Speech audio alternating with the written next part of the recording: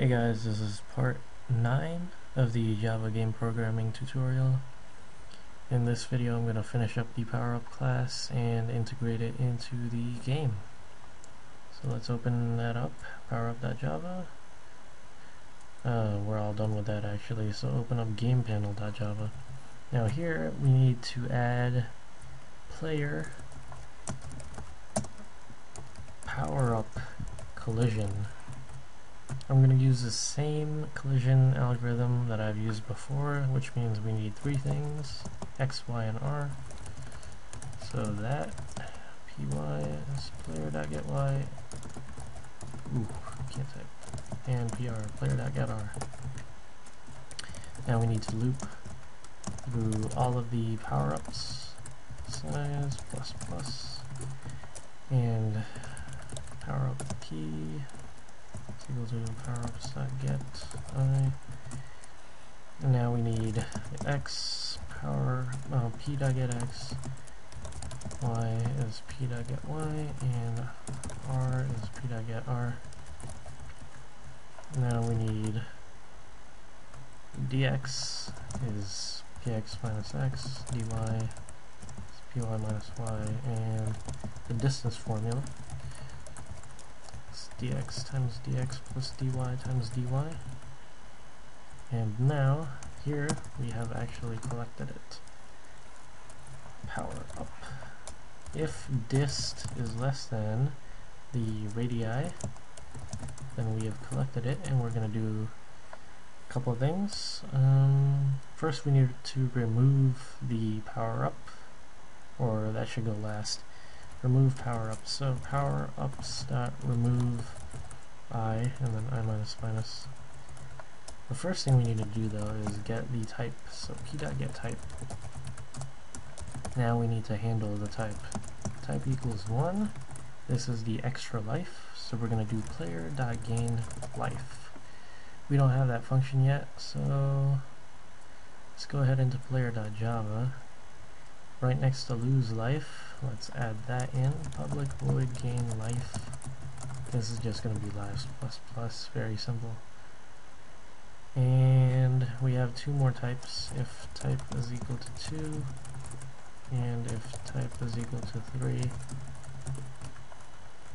2 is increased by 1, and 3 is increased by 2. We don't have a power-up system for the player yet, but we're going to create that now. So here type is 2 is increased power by 1, and type is 3 increased power by 2. So go back here in player. We're gonna need to set up our power system. So in the fields, create a new field here, private int power level. We also need power, and actually this is going to be an array. This is going to be required power, and I'm going to set it right now. We'll start off small, 1, 2, 3, 4, 5.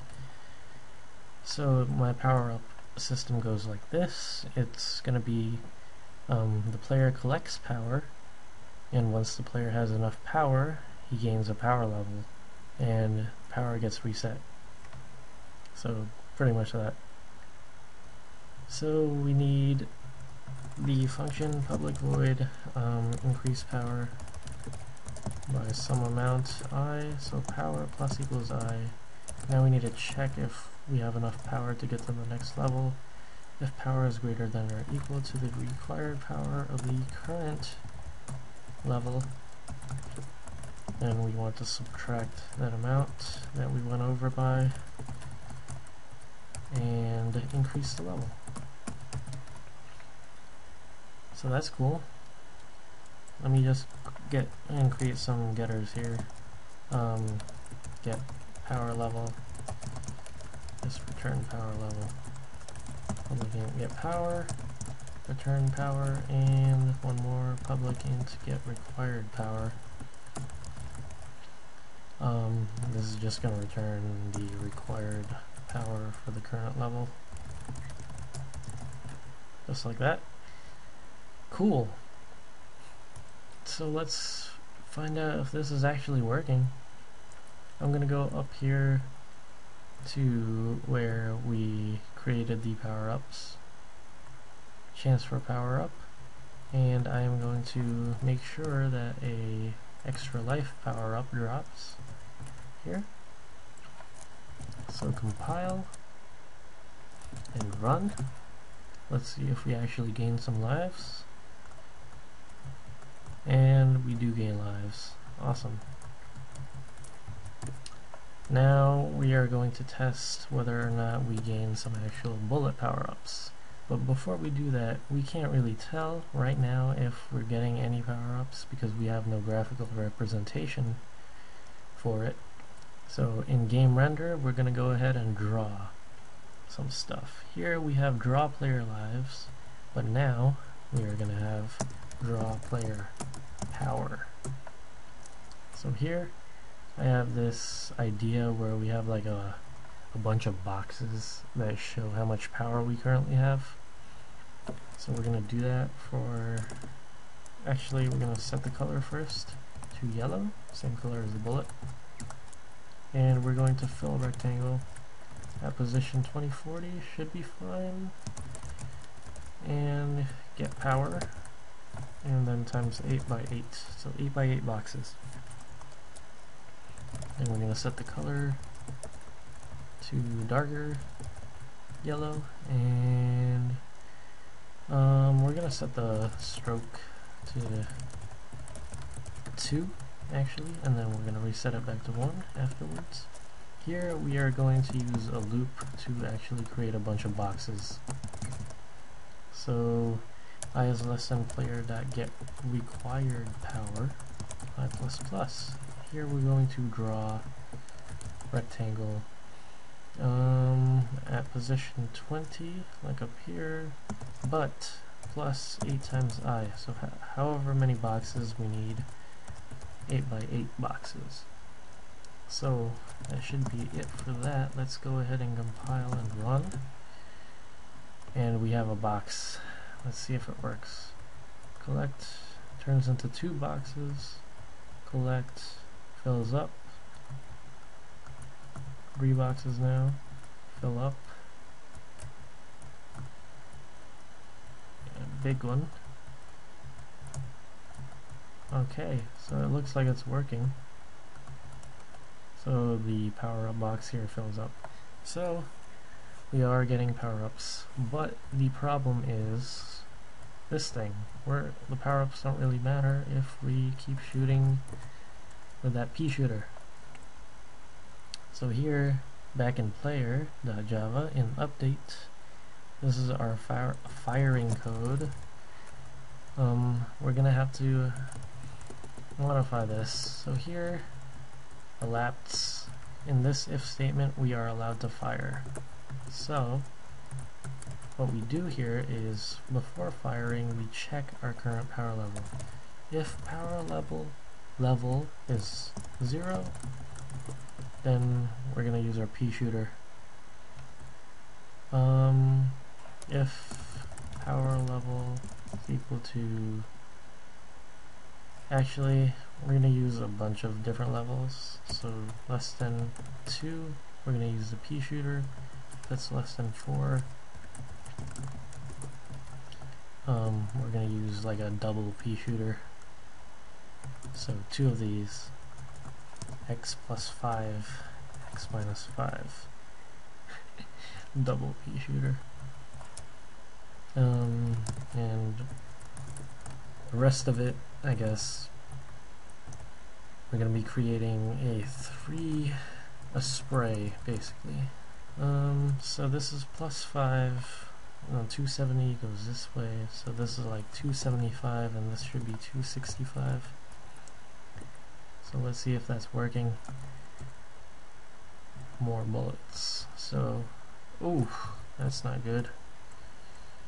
Bullet parallels to, oh, else. Here, don't forget the else. If, else, That's the entire ladder. So we start off with our pea shooter, and then once we reach level 2 we should get the double. Nice. Once we reach level 4, we should get the spray. Oh yeah, look at that spray. Cool. So that's it for the leveling of the player. I'm gonna go ahead and I still have a lot of time here, so what I'm gonna do is I'm actually going to create some extra enemies. I mean, the blue ones are So I'm gonna go into enemy.java and I'm going to create some other enemies in the constructor. Default enemy is type 1, stronger and faster default. This is going to be type 2. So color is going to be red this time. If rank is equal to 1, I'm only going to be doing rank 1 enemies so far. So speed, I said it was going to be a little bit faster. So the default enemy speed is 2. This one's going to be 3. Radius is still 5. Health, this one's going to have 2 health. So a little bit stronger. And let's have a slow but hard to kill enemy next. So if type is equal to 3, let's make the color green. So now we have the 3 main colors, RGB. If rank is equal to 1, we're going to set the speed to excuse me, 1.5. Radius is still 5, and health is going to be 5. Lots of health. So now we have 2 new enemies. Back in game panel.java, create new enemies. Wave number 1, 2. Wave number 3. Let's bring out some new enemies. Let's create 4 new red enemies. So this is enemy of type 2. Let's also create 4 new type 3 enemies. Let's see how that works out. Okay, so we got that. Wave 1, wave 2,